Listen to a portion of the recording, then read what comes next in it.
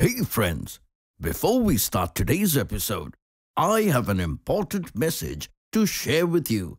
As you must be aware, due to certain new policies, you are not able to comment on our videos.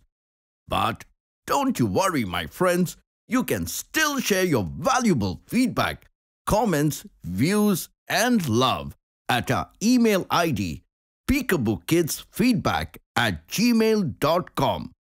Similarly, you can also visit our Instagram and Facebook page and continue to engage with us. We are looking forward to hearing from you.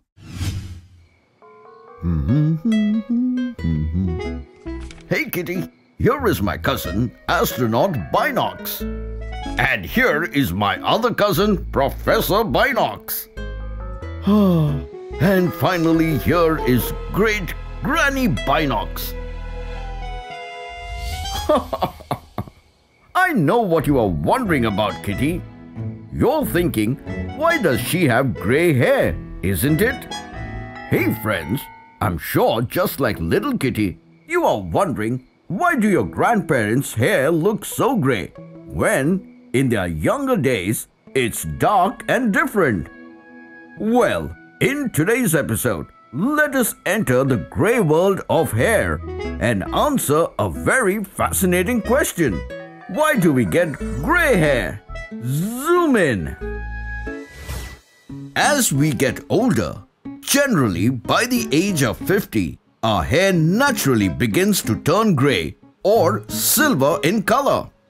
Some people rock the salt and pepper look, while others try to conceal the shades of grey by dyeing it with artificial colors.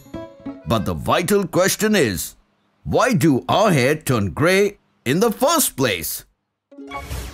To know that, first we need to understand what actually determines the color of our hair. You see, your hair is divided into two parts.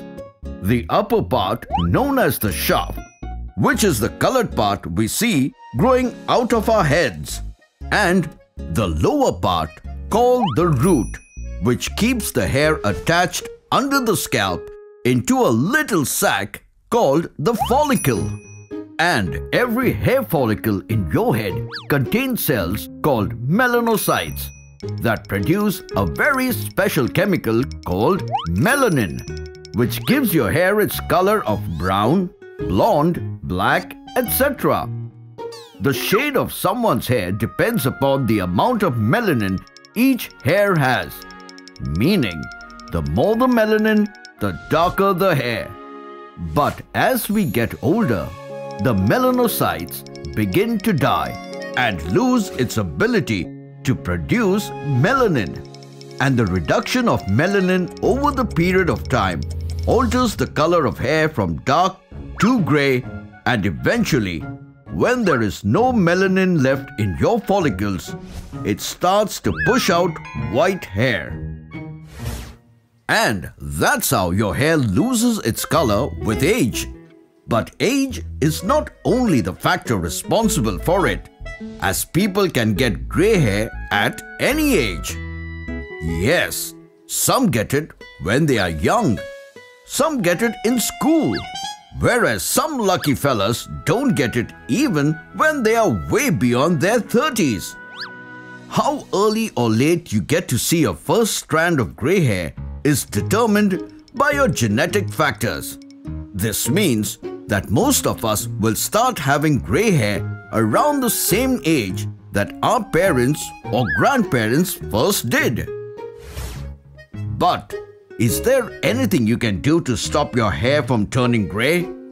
Well, the honest answer is there is nothing one can do. But scientists believe that to prevent hair from growing grey, they would need to either prolong the life of the melanocytes in the hair follicles or increase the melanocyte stem cell reservoir in the upper region of the hair follicle so that they continue to replace lost pigment cells. Trivia time! Did you know hair follicles produce small amounts of hydrogen peroxide? Yes, it is a chemical that has been used for decades as an inexpensive way to lighten or bleach hair. Also, scientists say a low level of vitamin B12 can cause loss of hair pigment. Not only that, a study found that a low level of vitamin D3, serum calcium and serum ferritin in people can cause premature graying of hair. But remember, my friends, whatever the color of your hair, it's always important to accept and embrace the way you are. Hope you enjoyed today's episode. Until next time, it's me, Dr. Binocs, zooming out. Never mind. Hey kids, you liked my videos, didn't you?